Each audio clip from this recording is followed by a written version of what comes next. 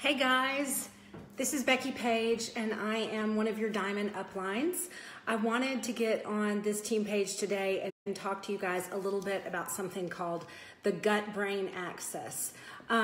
If you got to hear Rachel Niegel's live yesterday in which she talked about inflammation and specifically how ease was created and what it's intended to do. If you haven't listened to that yet, I really encourage you to immediately following this, go listen to that, because ironically, there's a lot of what she shared that's gonna overlap with what I wanna share with you guys today.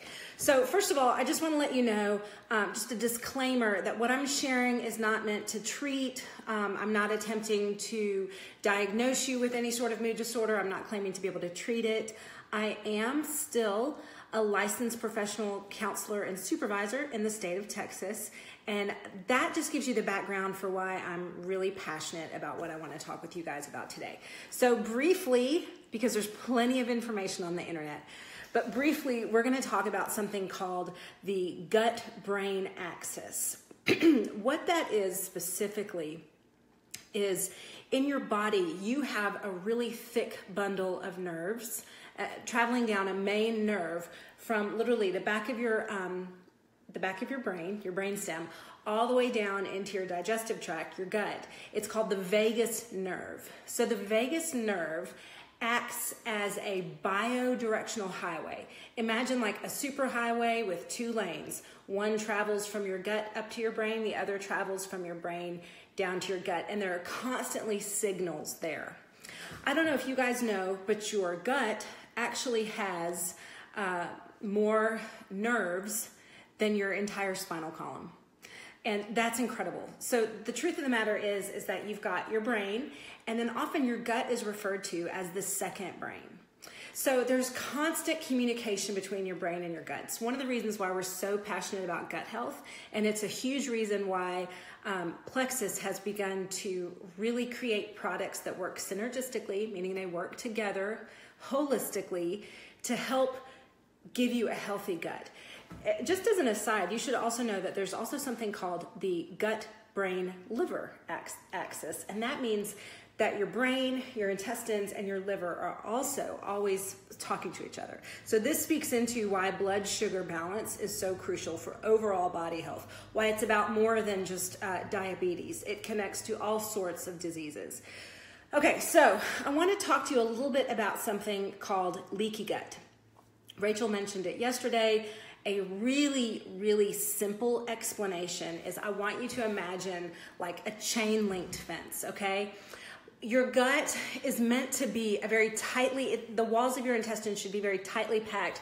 You want to have really good mucus level there, because what those things do is they allow you to absorb nutrients and your intestines function properly. Your intestines, your colon, it all functions together. When you have a healthy gut, it means your body can absorb food and nutrients well, and they can also pass what's not needed out of your body and pass it out as waste.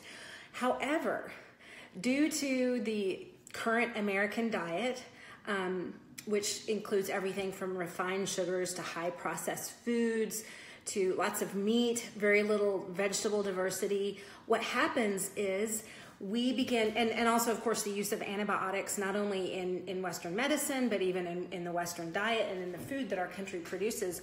What happens is you've got basically pockets begin to develop in your gut, and you get that idea of the chain link fence. And like Rachel spoke about yesterday, then you've got these antibodies and these proteins that are attacking and going into the intestinal wall, and your body begins to, because of inflammation, kind of attack itself. That's the whole idea behind an autoimmune disease.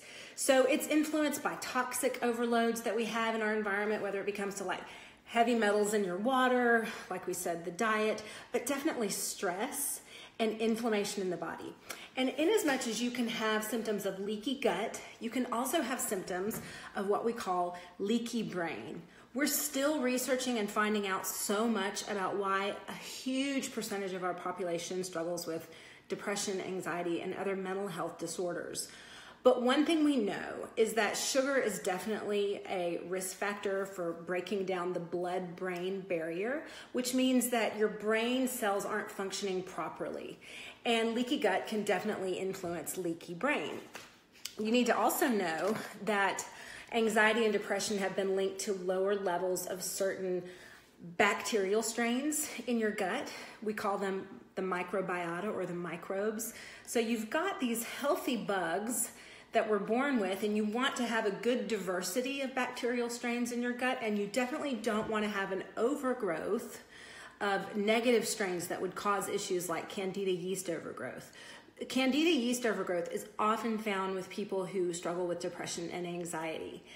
There's two strains that are linked to lower levels, meaning if you don't have high strains of both Lactobacillus helveticus and Bifidobacterium longum.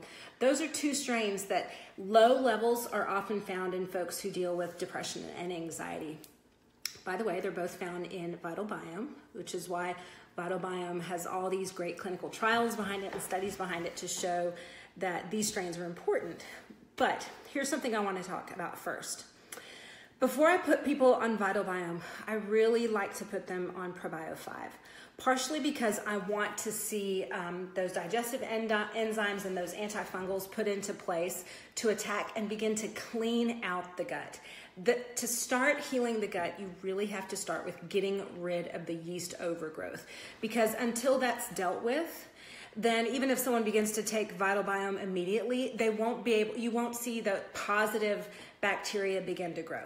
By the way, there's a pinned video on this team page that Rachel did where she talked about the benefits of triplex, and she mentions the importance of weeding the gut. That's what I'm talking about right now. We want to see folks getting on Slim and Probio 5 and BioCleanse initially, so that they can begin to clean out that small and large intestine and their colon. And that detoxification process is important. Slim specifically helps with mucus lining in the gut. Isn't this exciting? We're going to talk about mucus. That's crucial to begin to heal that gut, to begin to tighten up the gut wall, to get rid of leaky gut, which, by the way, will of course influence leaky brain. So I never ever want to see someone just getting off their mental health meds just because they hate them. Like, oh, I just started Plexus, I'm going to stop taking my SSRI. No. We don't recommend that at all. What we do recommend is naturally working on healing your gut. Now, Plexus is not magic. These aren't magic pills that are suddenly going to, make everything better. You've got to think about what you're doing in your lifestyle that could be contributing to these issues as well. So let me go back. You need to go and listen to the talk about triplex. It's pinned on this team page.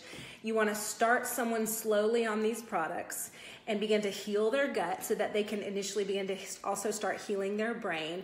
And then there's some lifestyle decisions that are really important to also help with the brain-gut access, or that two-directional highway that your brain and your gut communicate on. One of the first things, and I really encourage people, when you first start taking Slim specifically, most people notice that their sugar cravings pretty immediately start to change. I remember for me the very first month thinking I didn't want coffee, and if I wanted it black. And I was always someone who loved the sugary, creamy coffee stuff. So you'll notice your cravings start to change. It's important to take advantage of that time and to really cut back, if not completely cut away, the refined sugars and processed foods. We like to say, if you're eating a food that has an advertisement, you're not eating a good whole food.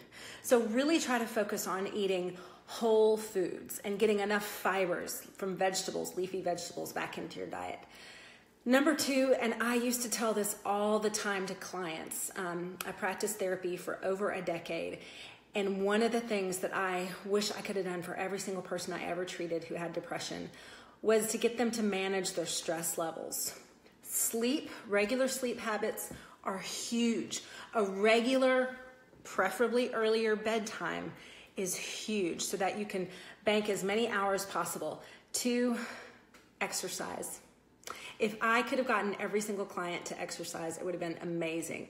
Exercise allows dopamine boosters to start triggering in your brain, and that fights mood imbalances in a way that is unparalleled to any medication out there, okay? So exercise is huge. Manage stress and exercise. Also, cutting back on alcohol. Alcohol is going to definitely contribute to not only your glucose levels rising because of the sugars in alcohol, but also your liver function. So give your body a little break. You know, I love, look, my husband just hopped on. Hi, Russ. He knows how much I love a good glass of red wine. But during the season where you're really trying to heal your gut, it is so important to cut back on alcohol. Love yourself well by cutting back on alcohol. And then the fourth is definitely what I mentioned earlier, cleaning your gut. Plexus has made incredible products. Now, one thing I want to say, supplements are different from a prescription. When you take a prescription, it has an immediate effect on your physiology, okay? There's an immediate change in your brain chemistry and your body chemistry. When you take a supplement, especially plant-based supplements like Plexus offers, you need to give it time. A supplement is a softer response. It's a more holistic response. It only has about a 30% degree change in your body's physiology. So be consistent. Taking your products daily is key. And then setting your expectations that you're not going to see immediate changes in a week. You need to give this a good 90 days. So if you're a new wholesale ambassador, I encourage you, set that convenience order. That's your subscription. You do not want to run out of product. And if you don't take it every day, you're not going to see the benefits like we want you to. So this is an amazing, more affordable, more natural way to change both your gut and your brain function, but you've got to be consistent. And that's what we're here to help you with. So thanks for listening, you guys. Love to answer any questions if possible. If you have them, ask in the comments. And I would encourage you to go do some of your own research about the gut-brain axis and specifically the microbiome, the gut microbiome, meaning your bacterial home that is there in your gut. You'll find a ton of information and you'll see why Plexus is so excited about our guts. I hope you have a great day.